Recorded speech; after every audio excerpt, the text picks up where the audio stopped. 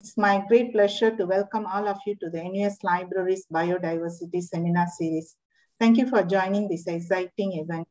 A million different places, possibilities and problems in recollecting pieces of Singapore by Martin Low from Lee Kong Chian National History Museum is the third talk in this series. Martin is a friend of the NUS Library who supports the growth and development of our biodiversity collection in Southeast Asia to meet the changing and expanding needs of the research community. Today's session will be recorded and made available online. The three talks in this series have been arranged with the generous help of Dr. Anthony Medrano of Yale NUS College. Dr. Medrano is the NUS Presidential Young Professor of Environmental Studies at Yale NUS College. We would like to express our gratitude on behalf of NUS Libraries to Dr. Medrano for organizing all the talks in this series. Dr. Medrano has also kindly agreed to moderate our event today. Please join me in welcoming Dr. Medrano. Thanks so much for that introduction, Gandhi, and thank you all for tuning in today for what will be, I'm sure, a lovely talk, but also one that I think will point us all of us who are interested in history and biodiversity, in sources, to lots of new directions perhaps, and directions that are actually quite close to home, and that is here in Singapore. Well, home in the sense of where we are now based, and for those of us that call this place home. I want to introduce our speaker today, who is Mr. Martin Low. Martin is a research associate at the Lee Kong Chian Natural History Museum at the National University of Singapore. He's the co-author of 200 Points in Singapore's Natural History, and he's contributed chapters to Voyagers, Explorers, I guess it is, Voyages, Explorers, and Scientifics, the French and Natural History in Singapore. And he's got contributions as well in, let me just look here on my cheat sheet. He's got some recent publications as well in Revisiting the Scholar and Statesman. In that, he's got a chapter called Defining the Natural World. And really, before Martin's extensive and quite prolific endeavors into natural history of Singapore and the natural history of Singapore, he was trained in the biological sciences, and he's a taxonomist by training. He works on crabs.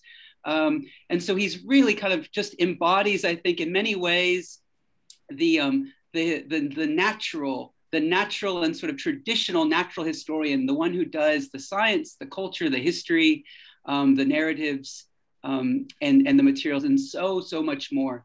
We're extremely lucky to have him nearby at the Lee Kong Chian Natural History Museum, and I'm especially grateful to have him give us a nice talk today entitled "A Million Different Places, Possibilities and Problems in Recollecting Pieces of Singapore." And I should say too, Martin and I and Gandhi are all part of a Social Science Research Council grant that is bringing together the digital humanities and biodiversity history in Singapore and Southeast Asia. Martin and Gandhi are huge parts of that project. And I think without further delay, I'd like to now welcome Martin to share with us his what will be an exciting talk and journey. Martin?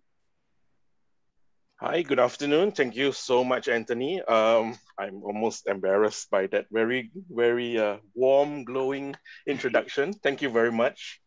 And thank you very much to all of you who are here, and to NUS Libraries for the opportunity to speak. Mrs. Lee, University Librarian, and her really great staff, especially Gandhi. And thank you so much for the opportunity. And if you'll just give me a minute to start the slideshow.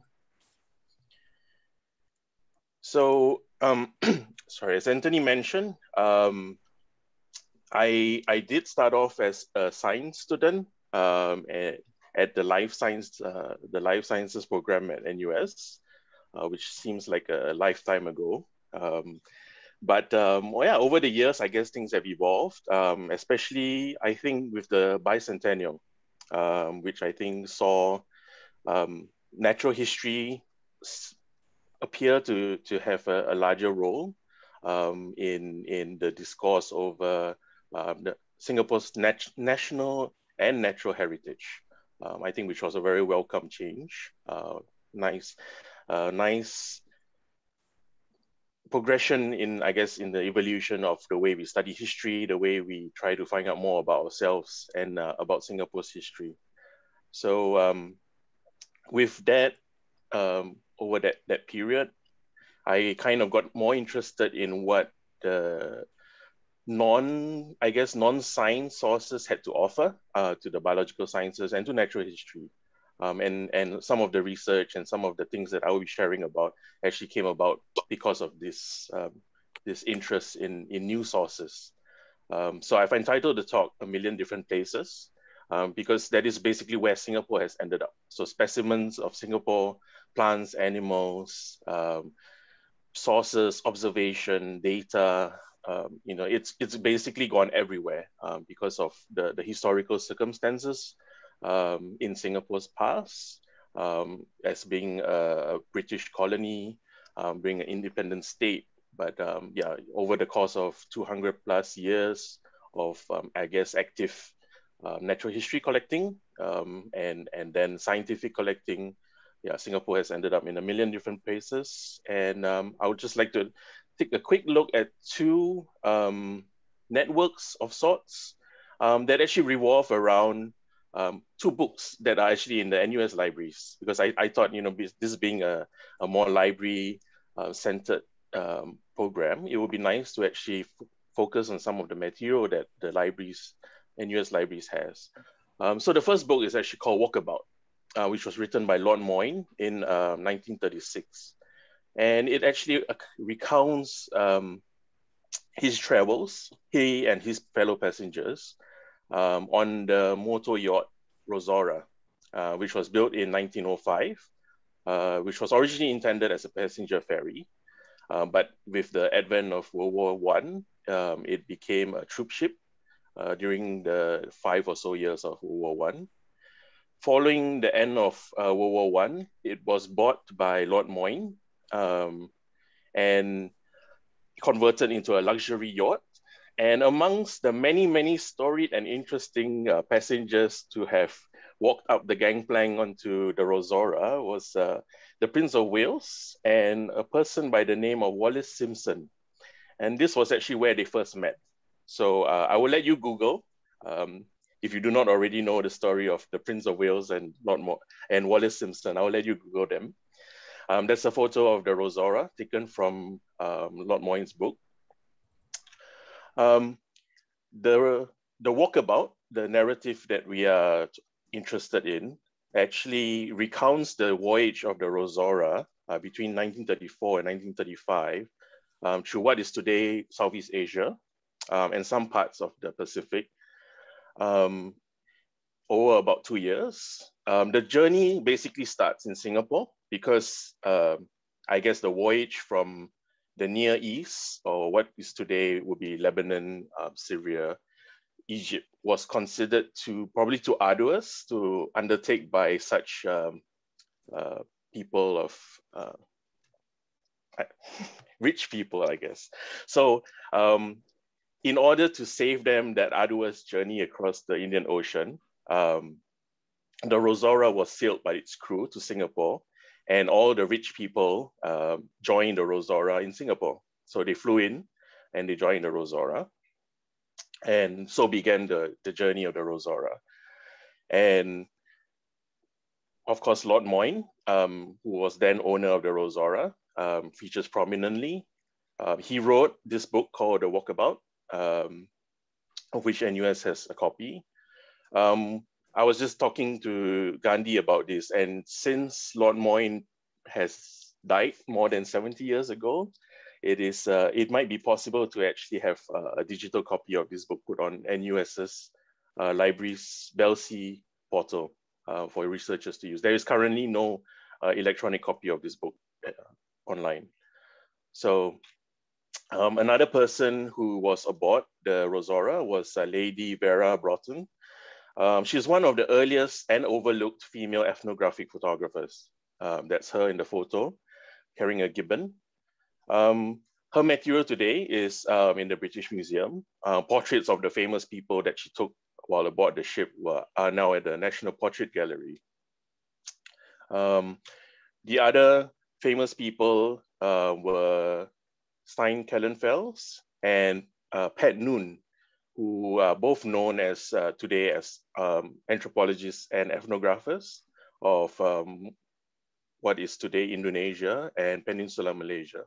So Pat Noon, of course, is the subject of a book entitled Noon of the Ulu, I think, about his interactions with the Aboriginal peoples in Peninsular Malaysia and some of the adventures he got up to. The fourth network, or the fourth group of people who were aboard the Rosora were actually Winston and Clementine Churchill. Unfortunately for military historians, Winston Churchill left the Rosora before it came to Singapore. So Winston Churchill never visited Singapore. The Churchill papers are today in Cambridge. Their letters have been published by their daughter who edited them. So that is, of course, another trove. And NUS Libraries also has a copy of the book. So that's Winston Churchill, Lady Churchill, and that's Lord Moyne and Churchill aboard the Rosora. So there are all these photos of the people who were aboard, and of course today in the National Portrait Gallery, and they give us an interesting snapshot of what life was like aboard this luxury yacht, as well as the places they visited, some of the activities they got up to.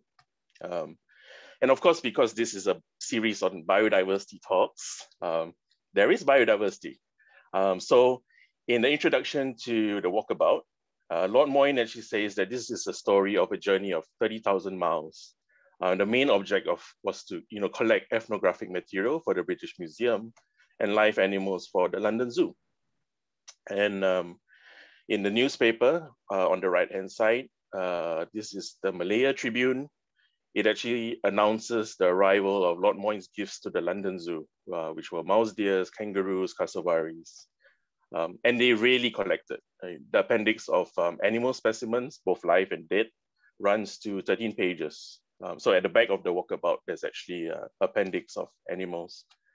It appears that some of the animals never made it back alive. This appeared to have been preserved and presumably went to the British Museum Natural History, which is today in the Natural History Museum in London.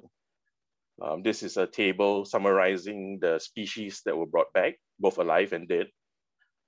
And on the right, you can actually see some of the cargo being unloaded in England. And in the appendix, 2 birds from Singapore are listed. One was listed as being alive, the first one. The other was listed as being coming back dead. So there is Singapore in this collection. There is also observations of what happened on the ship while they were sailing. So Lord Moyne recounts how one of the little honey bears that